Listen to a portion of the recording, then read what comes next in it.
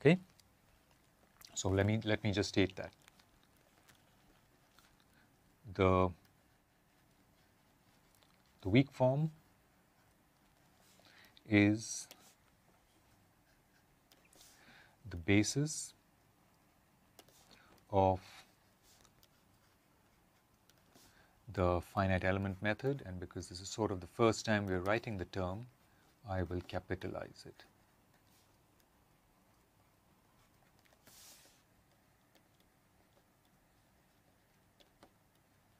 Okay, it's the basis of the finite element method and of other variationally based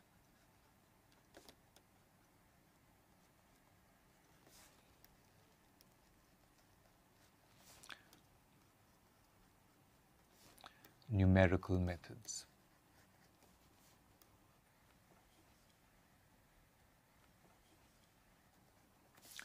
The term variational may be new to you. You will, before too long, know what that means. Okay, just take it from now, for now.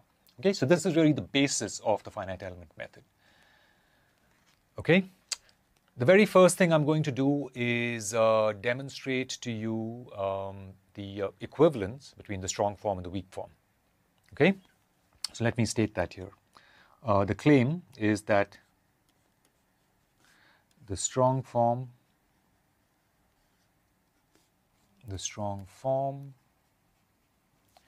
and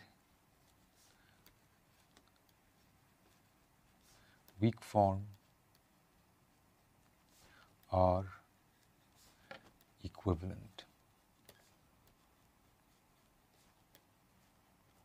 Okay, what that means is that one implies the other. So the strong form implies the weak form, and importantly, the weak form implies the strong form. Okay, so let me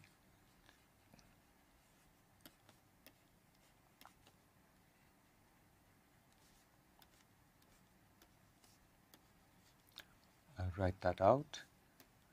The strong form implies the weak form, and importantly, the weak form also implies the strong form. Okay, we're going to set out to show this, and it turns out that the first step is actually quite easy to show, this first step being the strong form implying the weak form. Okay, so we'll take that approach. Okay, so consider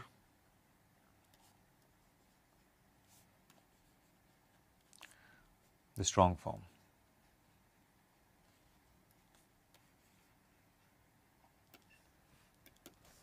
Right? We know the strong form, so I'm not going to write it out in great detail. I'm only going to write out the essential ingredients of it, right?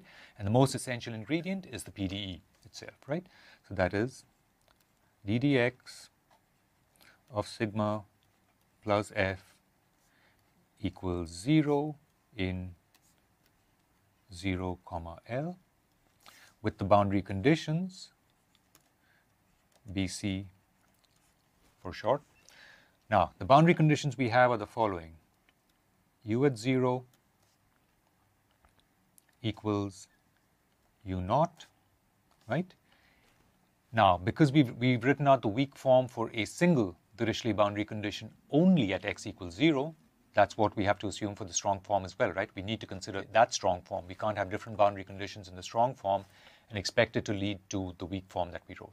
Okay? So, the boundary condition at x equals L is sigma at L equals T, right? And we need to remind ourselves that we also have the constitutive relation, right? Sigma equals E U comma X. Okay, so this is where we start out. What we're going to demonstrate now is that this leads to the weak form. And to do that, we will proceed as follows. What we're going to do is introduce W, just like we did back there, right? W belonging to V, right? The space V, which consists of all functions W such that W at 0 equals 0, right? As we discussed previously, W satisfies a homogeneous Dirichlet boundary condition, right? Any place we have a Dirichlet boundary condition, W must satisfy a homogeneous Dirichlet boundary condition. Now, what we will do is the following. We're going to treat W as a weighting function, right? In fact, W does get called, in the context that we are developing here, W is indeed called the weighting function. Okay? And I'm going to use it indeed like a weighting function. I'm going to multiply W into our strong form.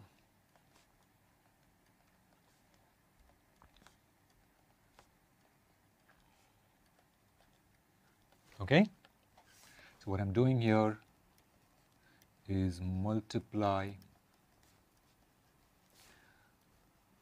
strong form by W. And now integrate, right? And integrate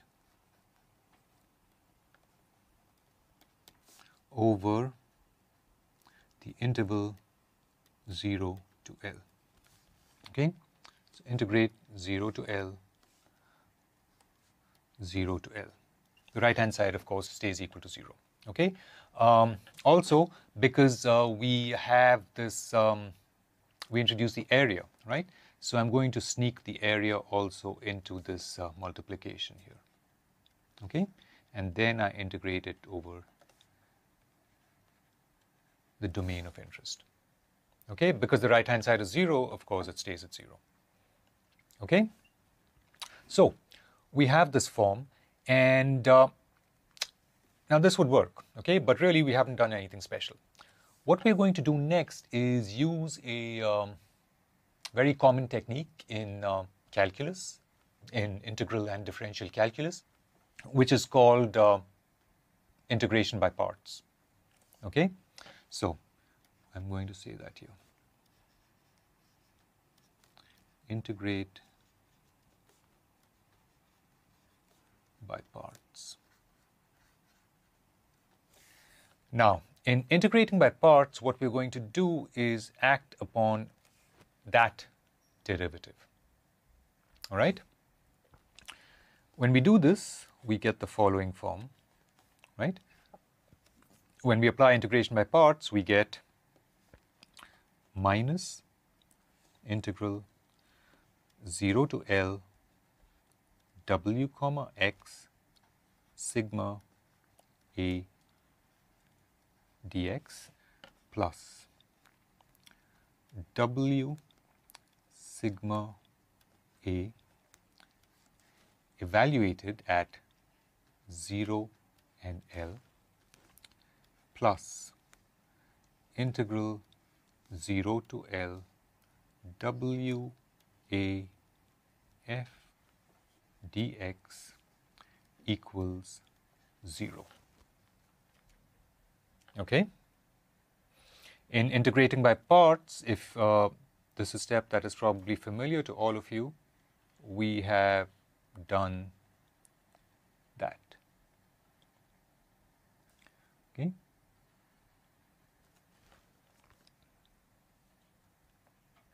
That is the common integration by parts step. Okay?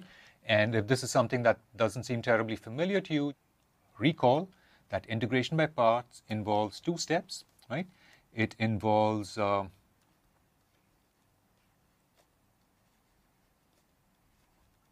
product rule of differentiation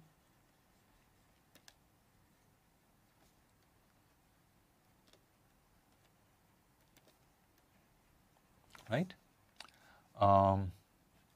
And what is referred to in higher dimensions as the Gauss divergence theorem, but in lower dimensions, it is simply the fundamental theorem of calculus, right?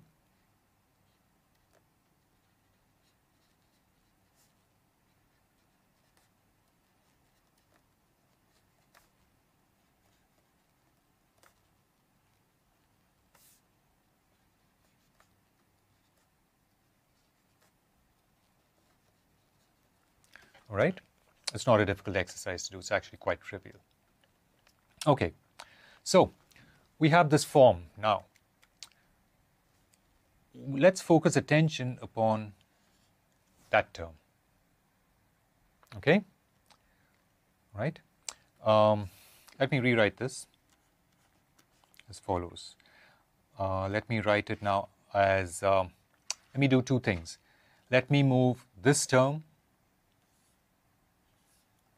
to the other side of the equation. Okay?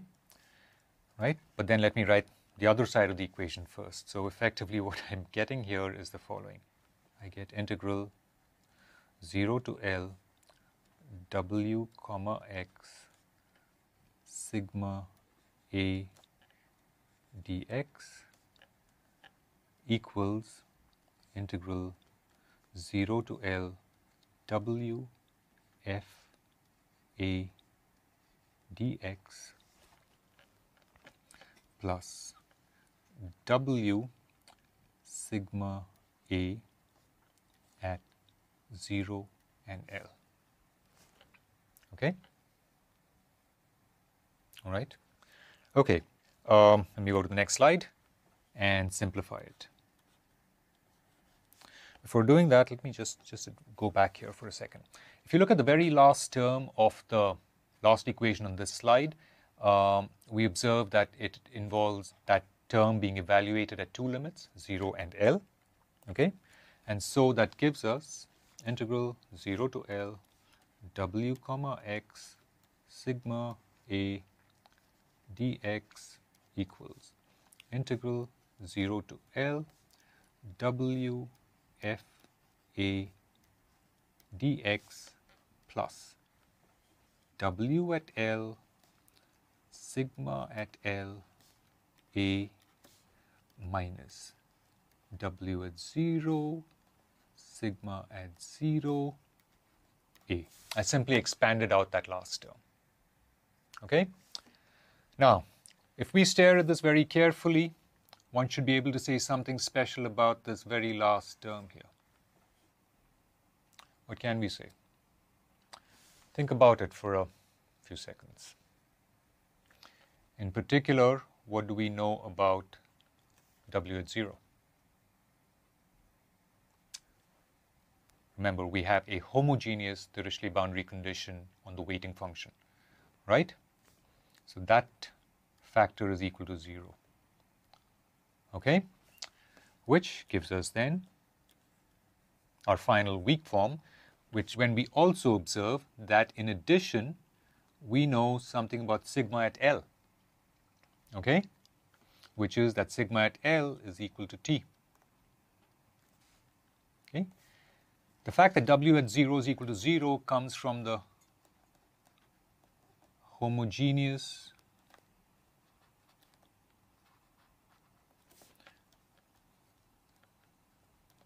Dirichlet boundary condition on W.